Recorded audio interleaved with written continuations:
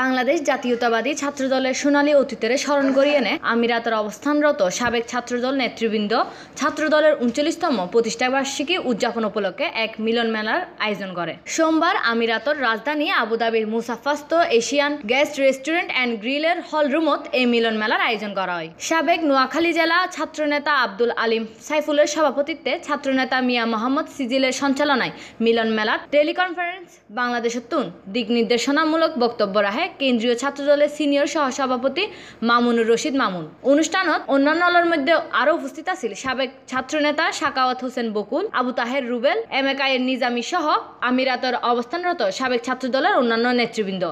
যে ইউনিয়নের ভোটার আপনি সেখানে সেইভাবে সহযোগিতা করুন। Desk news, C+ TV, Chittagong.